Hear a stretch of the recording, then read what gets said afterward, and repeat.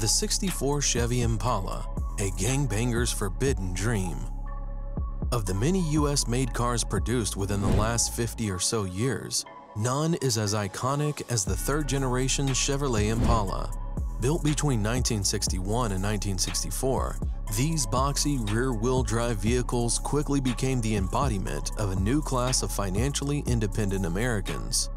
Fast forward a couple decades, and the 64 Impala had managed to carve itself a spot in US pop culture that even today, the car still tightly hangs on to. But how did this vehicle go from a relatively cheap family-oriented ride to any ghetto gearhead's forbidden dream? In today's video, we'll look at what made the 64 Chevy Impala unique and why this particular model has enjoyed such a huge degree of popularity over the years. The history of the Chevy Impala. To better understand the legend surrounding the 64 Chevy Impala, it's important we take a step back and look at the social and economical circumstances under which this car was born. The journey will take us all the way back to the mid-1950s, when General Motors first unveiled the solution to what they perceived as a rising need for affordable transportation, a sleek low-hanging car aptly named after an African antelope and designed by legendary Harley Jefferson Earl himself. When the Impala first hit the market in 1958, its success came almost overnight. The car's carbon fiber body and the features that resembled those of early model Corvettes stole the crowd's heart to the point that even today, the first-generation Impala is widely considered one of the best-looking and top-selling cars of the period. Riding on the success of the first generation, the designers at Chevrolet quickly scurried back to the drawing board and got to work.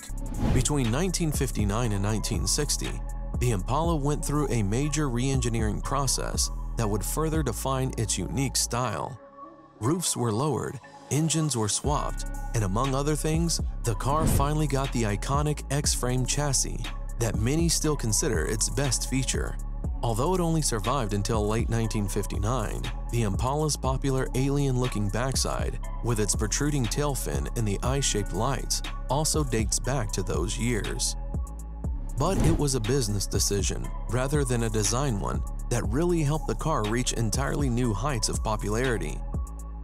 Alongside signing off on the updates, General Motors eventually decided to move from producing a single model to making a full series out of it.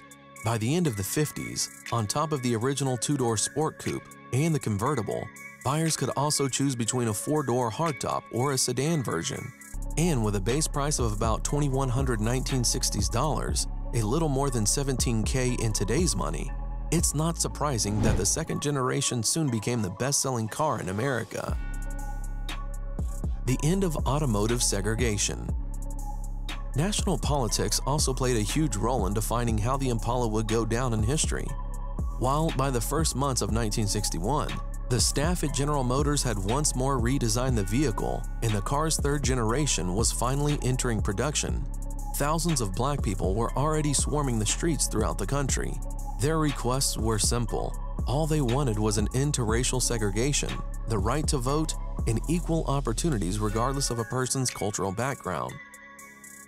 Although the famous Civil Rights Act was still in the making as the first third generations of Impalas rolled off the production line, when the document was finally signed into law on January 4, 1964, its mere existence meant that not only white people, but also African Americans and other minorities could now finally purchase a car.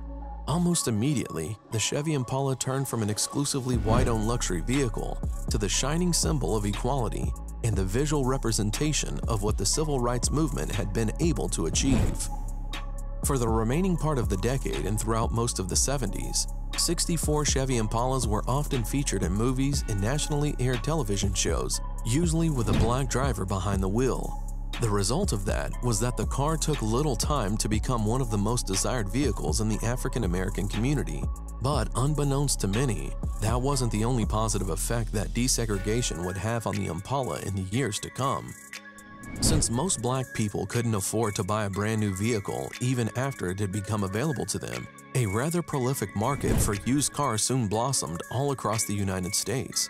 Even years after Chevrolet had moved on and production for the 64 Impala had stopped, The model still sold extremely well, and demand for it remained steady beyond whatever General Motors could have imagined.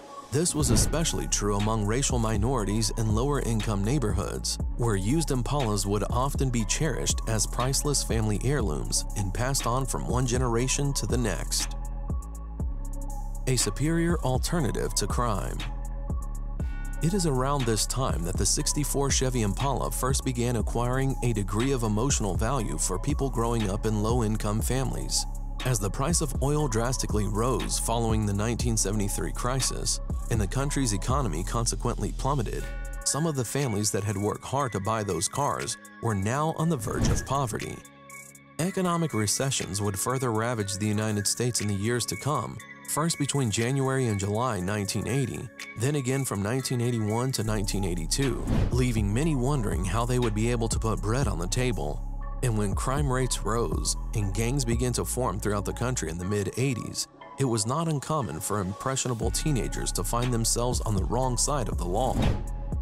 Suddenly, many of the cars that had been abandoned to rust in families' driveways for the last 10 or so years became a lifesaver. Informal clubs of enthusiasts would form in most of the U.S.'s poorer neighborhoods, where young men came together and worked on cars instead of falling in with the local gangs. The '64 Chevy Impala had become a superior alternative to a life of crime, and many of the people that grew up in the '80s still swear that, if it weren't for that car, they would now be either in jail or in a coffin. In addition to that, once they were finally restored, the surviving '64 Chevy Impalas also became a symbol of prestige within the African American communities. The repairs were often artisanal, made using whatever means and materials one could find lying about the place, but the car itself looked great, especially in its two-door coupe configuration, and young guys would spend days slowly driving through the neighborhood as they acted tough and tried to impress girls.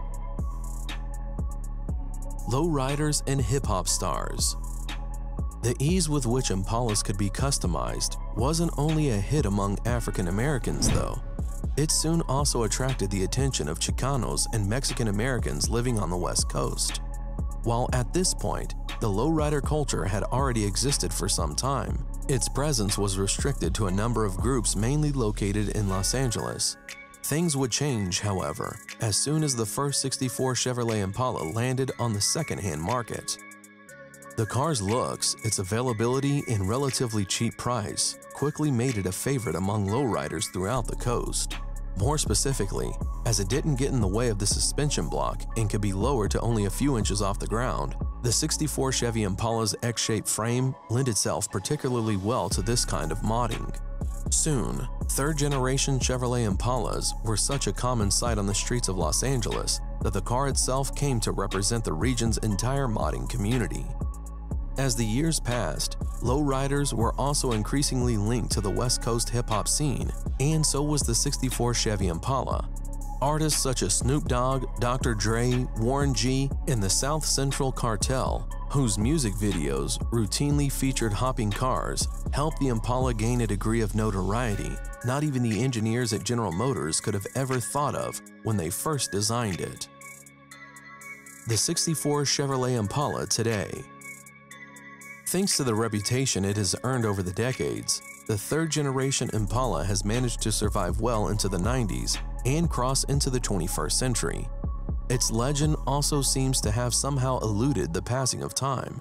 Up until the mid-2010s, for example, the Impala has been a constant presence in automotive magazines, at lowrider meetups, and at concerts throughout the world. And while its base price on the second-hand market remained relatively unchanged for most of its existence, making it the perfect canvas for imaginative gearheads and the forbidden dream of many low-income families, today, the '64 Chevrolet Impala is mostly sought after by collectors, celebrities, filmmakers, and high-end modders. Beware if you always wanted to own one for yourself. Particularly unique versions of the car, original pieces in mint condition, or well-done restorations can now cost upwards of $50,000.